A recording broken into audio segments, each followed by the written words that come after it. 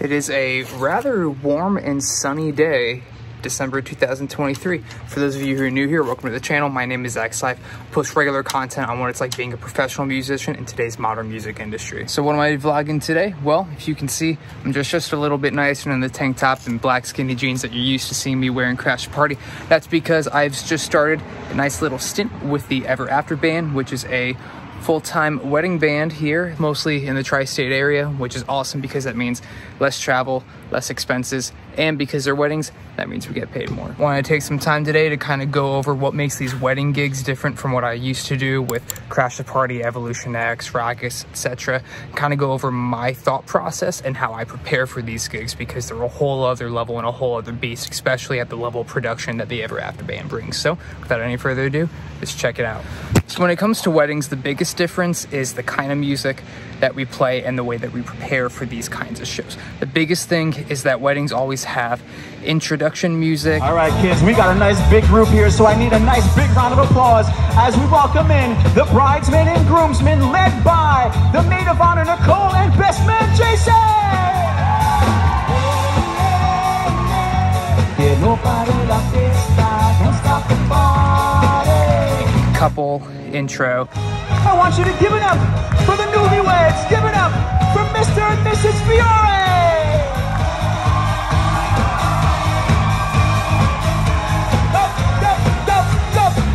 And then we have the first dances. We have the bride and the groom. We have the daddy-daughter dance. We have the mother-son dance. And we learn custom 2-minute or so arrangements of all of those songs so that they can have these specific moments to remember for the rest of their lives. More than anything, my wish for you is that this life becomes all that you want to your dreams, baby. You'll always stay small. You never need to carry more than you can hold. So let's go over what's inside my Pelican case for the Ever After Band. As you guys know by now, FM9, it's my tried and true.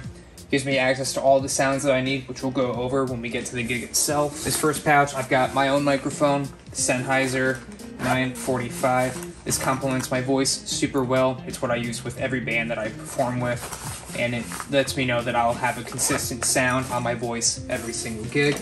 I've got a just-in-case bag that has some cables, a multi-prong USB charger, tons of AA and 9-volt batteries, and I bring my own in-ear system so that no matter what band I'm with, I always have access to my own. This is the G4 from Sennheiser. It's the best you can buy. Definitely recommend that. When it comes to wireless units, you guys know that I switched to the Shure, and this thing has been fantastic. Also doubles as a mute switch. I got the pack for it right here, so that comes with me everywhere. For wah and whammy style stuff, I've got the Dunlop Volume X. These things are fantastic, super reliable, better than the Ernie Ball stuff, and less prone to breaking from the Mission pedals. Over here, I've got an assortment of cables. I've got XLR, 1/4 inch, I've got patch cables, power cables, and then my toolkit, which has all of my tools, extra strings, you guys know that by now. An iPad so that I can read all of my scores off of it, because we have a lot of music. I have a Bluetooth page turner so that I can turn the pages with my feet, and I have a killer Hercules 2-in-1 stand for tablets and iPhones to attach to my mic stand. Last but not least, T-Bone from LsL. I use this for the majority of the night because a lot of what we do is pop, funk, R&B, and Motown. And then the Majesty, mostly because it has the acoustic piezo, so I don't need to bring an acoustic guitar. And this is great for the rock stuff at the end of the night. Fits my Quantum Industries GTX Mark II triple guitar touring case. I've got my different guitar straps. Always use these nice thicker leather straps because these are longer gigs. You might be playing for 15 minutes, you might be playing for 2 hours straight. So nice heavy duty, comfy straps are a must. And now that the car is all packed up and I've gone over my process, I'm all prepared, I'm all set, all the gear's in the car. It's time to drive on down. Today we're going to Allentown, New Jersey. We have a 10-piece band with us with a full brass section. It's gonna be sick, so let's go check it out.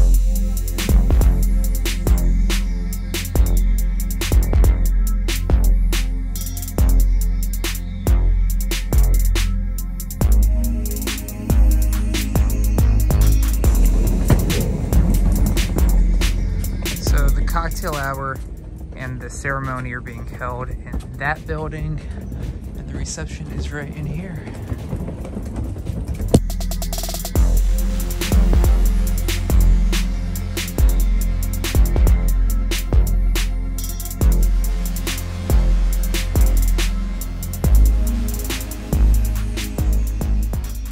You guys know I use the FM9. Same sounds that I'm using for Crash a Party, just slightly modified here. All the same effects and everything.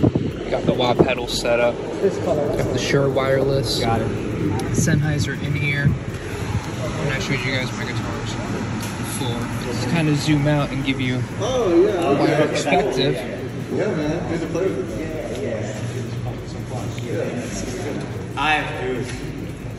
So that's the bandstand from afar.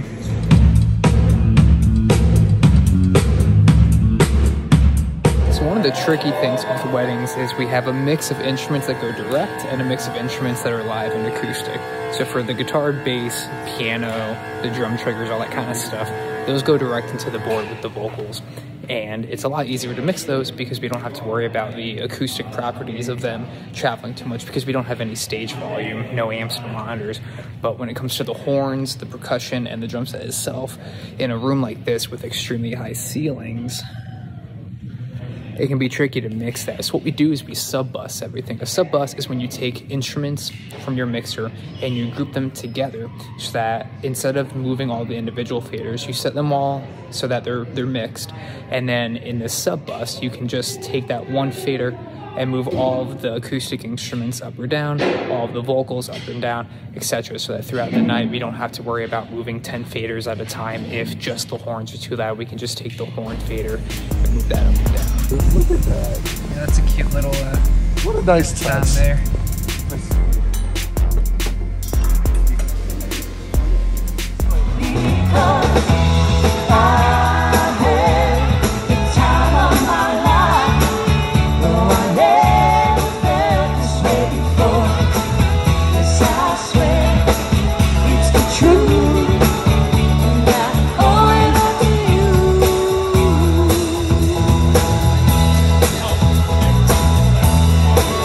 Ladies and gents, on saxophone, Andrew Kennedy, come on.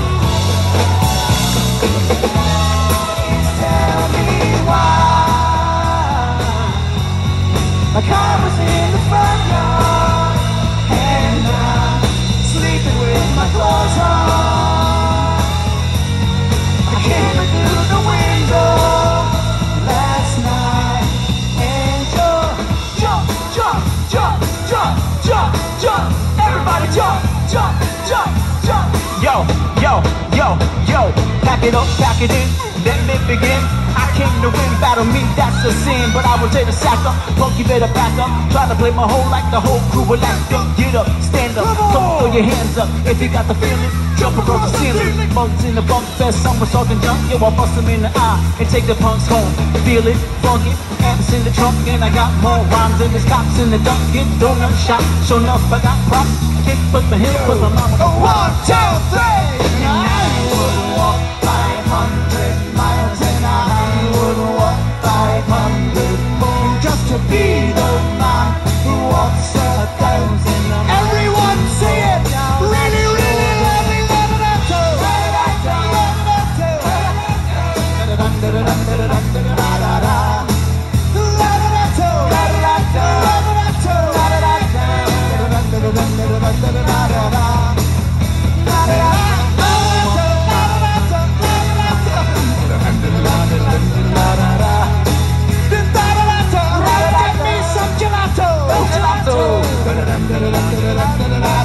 Sing it if you know it, come on. And I would walk 500 miles and I would walk 500 more just to be the man who walks 1,000 miles to fall down at your door.